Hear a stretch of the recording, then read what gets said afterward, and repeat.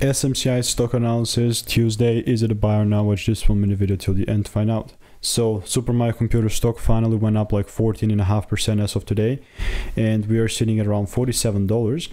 This is how my prediction looked like, and like I said, it was only really going to be a short if the rules got met here. And guess what I'm not going to do? Well, obviously now short because the rules never got met, but I'm still open to this thing happening. Notice how only if it really starts to give me the bears, only then I'll take a short, because that was my whole idea to begin with.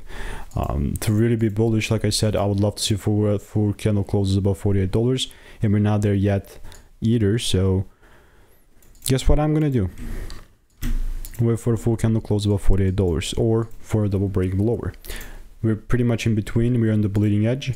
I'll continue to keep you updated. If you want to learn the strategy that I'm using for free, click the first link in the description. Our reviews are 5-star.